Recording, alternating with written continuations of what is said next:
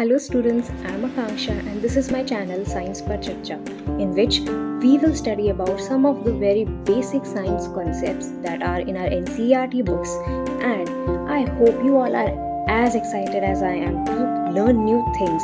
So now we will begin with our today's class.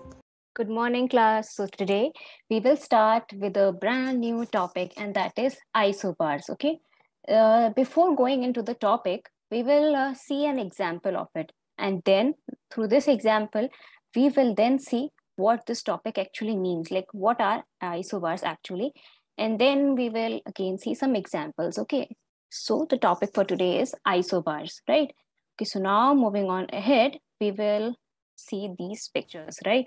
In this picture, what you have to do is you have to identify like what are the similarities in all these atomic structures of different elements, like in argon and potassium and calcium, right? What are the similarities and what are the differences? Okay, so yes, first we will see the similarities. Okay, and the similarities are, I think, yeah, we can see here in these where the names are written with their atomic masses and their atomic numbers. Here we can see all these elements, they have same atomic masses, right? 40.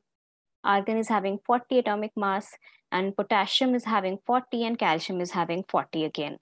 And then if we move on ahead, like with the dissimilarity part, like the differences between these elements are like their atomic numbers are different, right? And also these all elements, they have different numbers of protons, and also they have different numbers of neutrons. And then we can also see that they have different numbers of electrons. So in all these atoms, there is just one similarity, and that is they have similar atomic mass, right? You have to remember this. The similarity is they have similar atomic mass. And the differences is like there are many differences in these three elements, right? Like their atomic numbers are different, their protons are different, proton number is different, their neutron number is different, and also their electron number is different. So this was all about the similarity and differences. Okay, so now we will see what are these elements called which have similar atomic masses, but they have different atomic number, right? Okay, so now moving on ahead, we will see the proper definition of isobars. Okay, so here we will study about isobars now.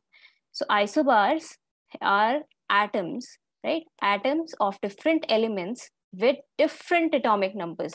As we saw the example of like argon and potassium and then calcium, they had different atomic numbers, but they have the same mass number, right? 40, 40, and 40.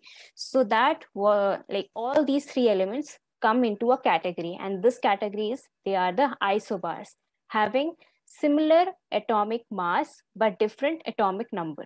So this was the proper definition of isobars, and now I hope that you are clear with this concept of isobars, right? Okay, so this was all about today, and this was our small topic for today. Okay, so now moving on ahead. Yes.